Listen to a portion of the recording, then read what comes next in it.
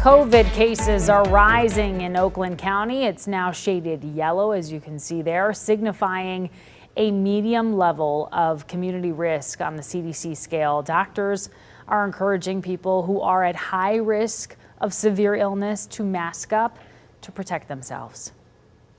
But it may be time to throw away some of the masks you bought at the beginning of the pandemic. Experts say PPE comes with an expiration date, and some items may last longer than you think. 7 Action News reporter Kiara Hay explains. This at-home COVID-19 test expires today, but experts say don't throw it away just yet.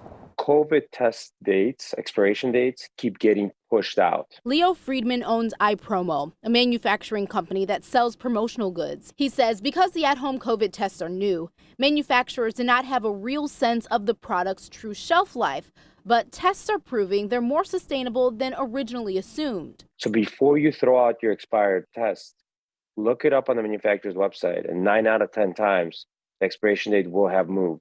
So how do you know if your test is still good? Well, you can go to the manufacturer's website and type in the lot number. But the same rule doesn't necessarily apply for face masks.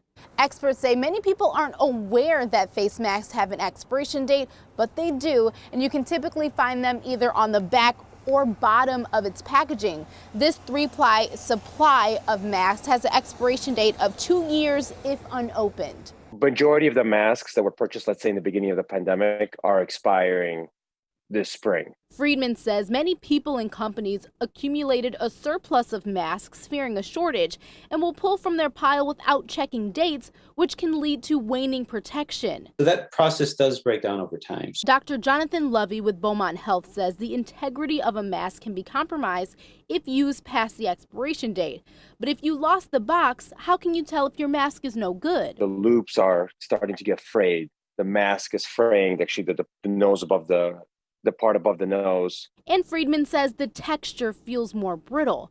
But Dr. Lovey does not recommend getting rid of them, saying some protection is better than none. Do yourself a favor. It's never a bad thing to mask up. It's never a bad thing to protect yourself. In Southfield, Kiara Hay, 7 Action News.